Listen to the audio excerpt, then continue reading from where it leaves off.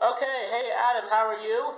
Um, I'm okay. Great. So we are. Let's recap the year that was, and the Oscar race in particular.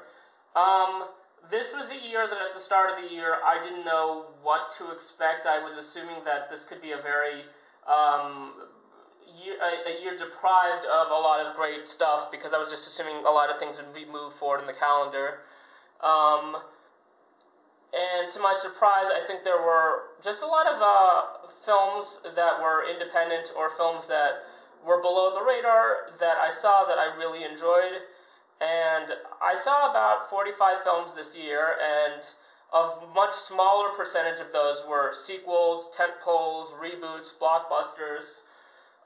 The only things I really saw that were I saw Sonic the Hedgehog, I saw Birds of Prey. One of the only reboots I saw was Rebecca, which was a remake of a Hitchcock film. That was the one of the least intellectual properties, one of the least intellectual properties I saw, or one of the least original movies I saw, and that means that it was a pretty good year for that. What about Yeah, you? yeah. With me, I saw Birds of Prey and then the Wonder Woman sequel. You're right. This because of COVID and theaters shutting down, a lot of the big franchise films were postponed. Such as Black Widow, for example. Yeah, and it had the effect of I think if people were watching stuff that was not IPs. People were watching a lot more of their filmmaking, but a lot of their film watching budget was not IPs, which I think was a pretty good thing. Yes, I mean, I wasn't happy about all the theaters closed, not being able to go, but certainly the silver lining is that it maybe gave a little bit more attention to films that could use it. A film like Sound of Metal or One Night in Miami, one of those, or Minari, one of those types of films. I think One Night in Miami would have always been a big product because the award season is bending over backwards to try to reward black films to avoid press, which we'll talk about in a minute. I think there's stuff that's even below the level of One Night in Miami in terms of like I'm thinking of like Uncle Frank, Blow the Man Down, Kajillionaire. There was a film by Miranda Julie that you liked a lot. I didn't catch Kajillionaire, but I'd like to. That's on my list. What was the Miranda Julie film you saw? Well, many years ago, I saw Me and You and Everyone You Know. You mean the one this year she released? No, that was a few years ago. Oh, I just thought it was on your top 10 list. It was a Miranda Julie. No. There's a different film. You may have been thinking of Never Rarely, something. Yes. So like that's the kind of film that would be well below the radar on most years, but like it might trend on Amazon or Prime or Netflix or Hulu, which people are definitely consuming right now in the pandemic. So that's a good trend. Um, and as we saw, the Oscars, as a result, picked films that were not really would never have really gotten too much of a wide release, like The Sound of Metal, or like you said, Minari, or maybe The Father. Maybe that would have gotten it. I think Anthony Hopkins probably would have been a big enough draw. And The Father actually did play in theaters. It's one of the few that Oscar contenders that did. I was assuming a lot of them played in theaters in LA because one of my podcasts is with Jody Berman, who I guess you'll see on this channel. She says that she's in LA, where there's restricted seating, but nearly everything that was up for Oscars did play in LA. Well, I'm glad it did in LA. Yeah, I mean, New York was a totally different story. So what did you think? So what did you think of the I guess what they came up with, or what did you think of? Yeah, I guess there were 8. I wish there were 9, but what did you think of the 8 and some of the choices?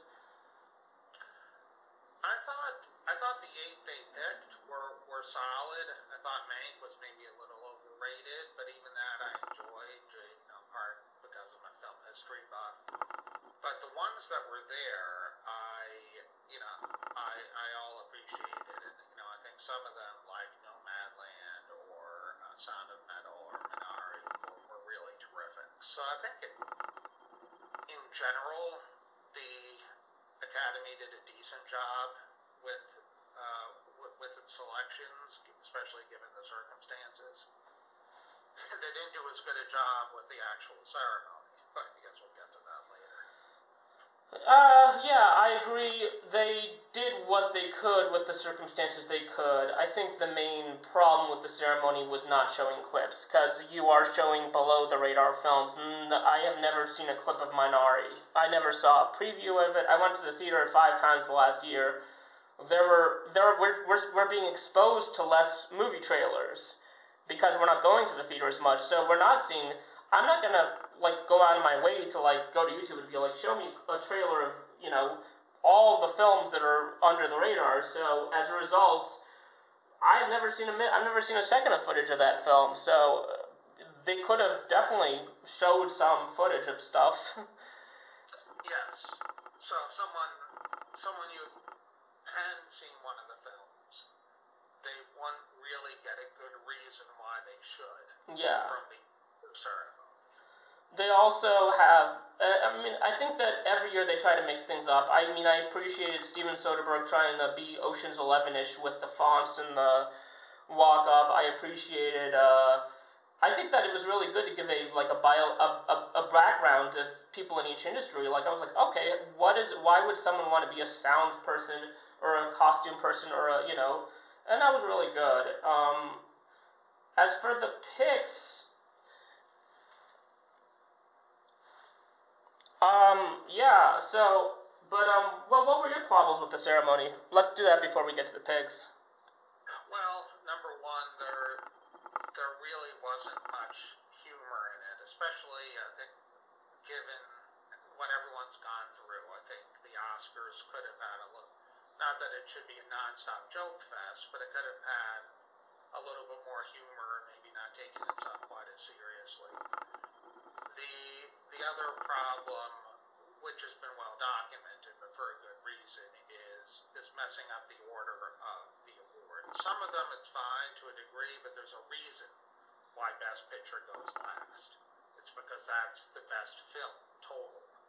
And also, there's always someone from the film, from the Best Picture winner to accept the award. You're not going to get a situation as what happened, where the last award of the night, no one was there to accept it. They took a chance that Chadwick Boseman would get the award, and that his wife would give a moving speech, which I'm sure she would have. I thought he was going to win, but he didn't. I would have picked Boseman, but Hopkins was terrific too, and I have no problem with him winning. But the way that they set it up really spotlighted the fact that it wasn't Boseman, it was Hopkins, and that Hopkins wasn't there.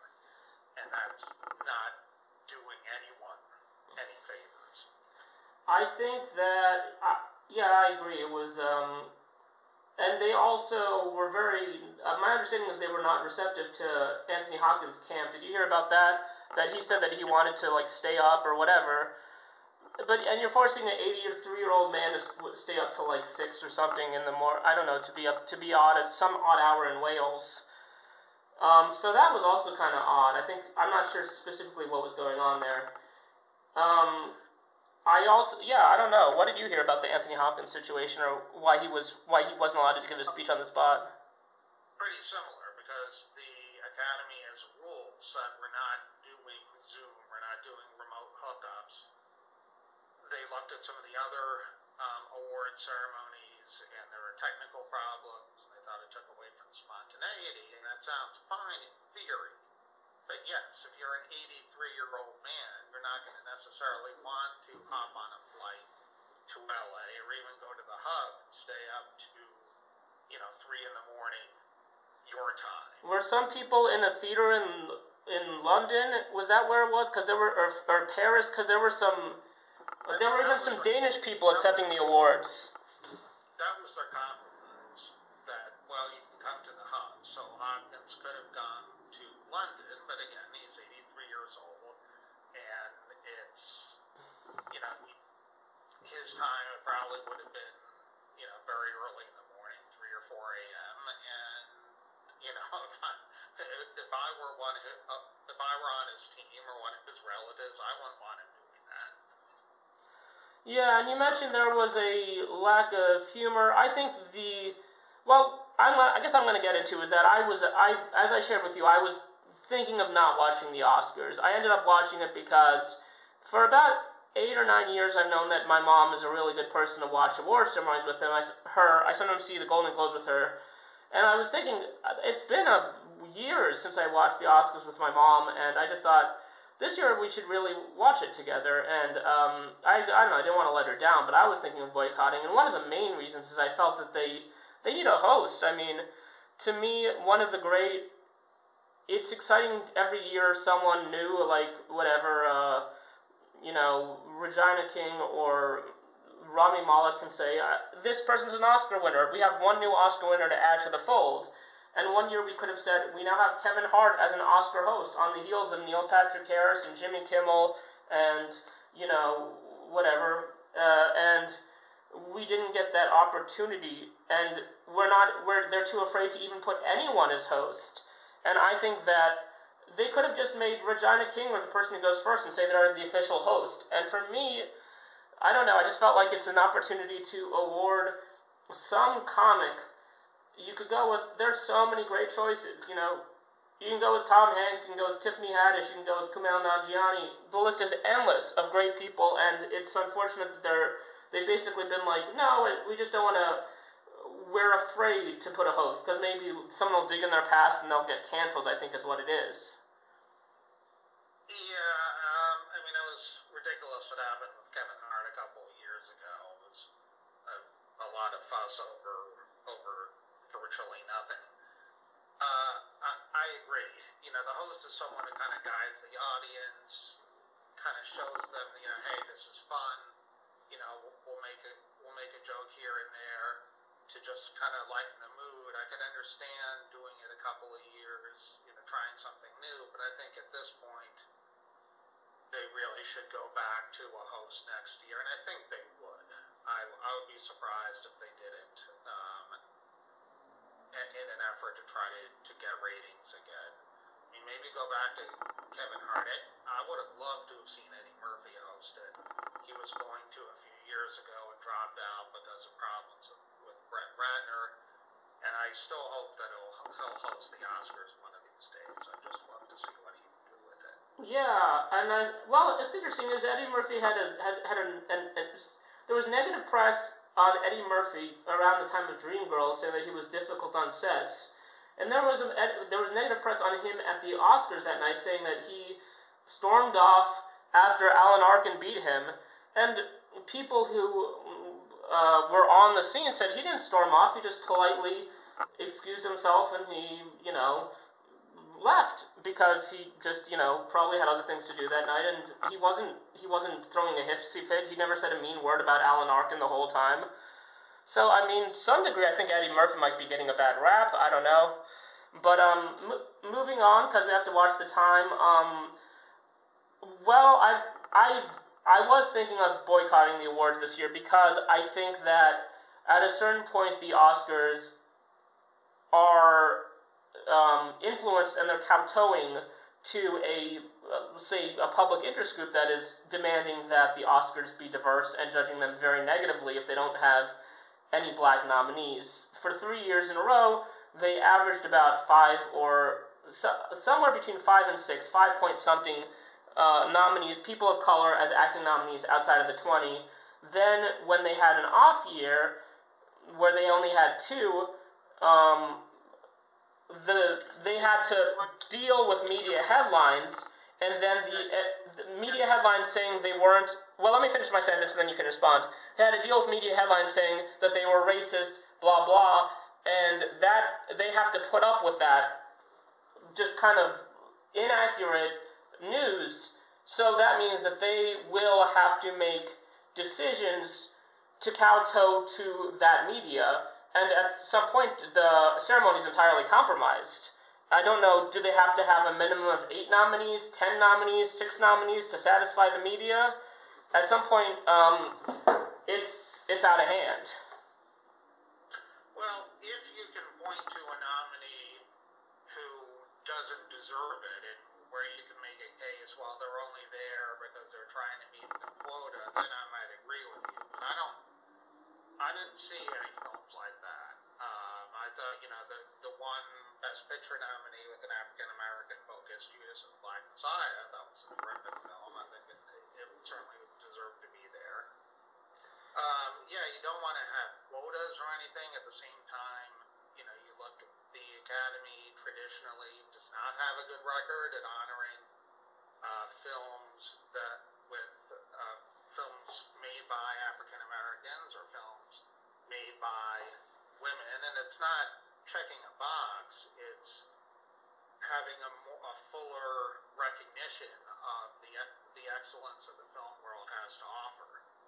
So, just as an example, one of the results of the Oscars So White campaign from a few years ago, the Academy diversified its membership, not just in terms of minorities, but also having people from other countries. So you saw last year Parasite, which I thought was terrific. A foreign language film that never won before. Parasite was a great film. 2 years ago, probably would have had no chance at all, but instead it won Best Picture. I think that was it's positive that you have Chloe Zhao as the first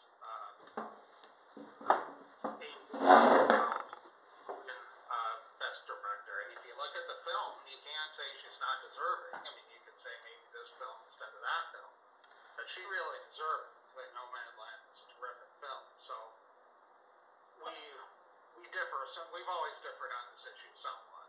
To some degree, we've been a little bit closer, but so some points. There's generally a pool of about 10 to 15 actors. So let's say that last year, Cynthia Erivo got nominated, but also wasn't like Alfred Woodward in the mix, or Lupita Nyong'o in the mix. There's generally 5 to... All right, let's go one at a time. There's generally a mix of 5 to 10 or 10 actors on each thing, and there's some of them are white, some of them are black. So I mean, let's say Nicole Kidman got in over Alfred Woodward and Lupita Nyong'o. It doesn't necessarily mean that's a reason to cry foul. Yes, this is a ceremony that's not intentionally done towards race. It's not intentionally done to elect a black person in the film. It's impossible to do because the 1,400 members of the acting branch of the Academy aren't conspiring with one another just to put a black person in. So, by the luck and the draw, if Judas and the Black Messiah is the only film that gets in, and One Night in Miami gets left out, or Regina King gets left out, I don't mind if a worthy nominee gets in. And I don't think they are all worthy. I would point to Ruth Negga in Loving in 2016. But digress, I think the vast majority of them are worthy. I think Naomi Harris in Moonlight was great. Regina King and If Beale Street Could Talk was great. A lot of these are worthy.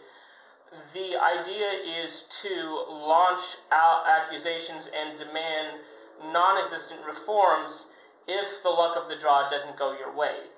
You owe it to present a truthful version of what is happening, and what is happening is sometimes you get more black nominees, sometimes you get less. There's a cyclical nature. I disagree because Slumdog Millionaire was a foreign language film that was definitely not white-centric, and that happened before all of this, Oscar so white crap. Additionally, it's possible you can also do quotas, like you can do what they do in BAFTA right now, which is they are doing quotas, and they are doing diversity. I'm all for deepening the membership field to inviting more black people. They are going to start doing in 2024 diversity requirements, that people behind the camera or in front of the camera or thematically, they must have enough POC. But when you do that, I want the critics to shut up at that point.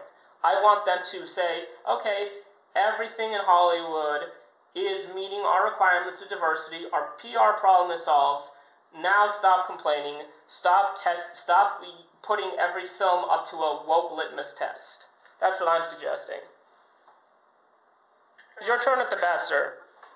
Yeah, I don't think every film is up to. I mean, I'll agree. There are certainly problems in Hollywood with it being too PC at times. But I think when you had, years where you had 0 minority acting nominees in this day and age, that it was a problem, because what you were getting wasn't a representative sample of the best that the film world had to offer. And I think we're getting better. And like I can't really speak to the BAFTAs. I'm not that familiar with their rules, but I'm glad that the Academy, the Academy here is diversifying their membership. For many years, their membership was very white and very old. A lot of them hadn't even been working in films for a while. And there's nothing wrong with older white people voting, but it should not, you should have a much more representative cross-section of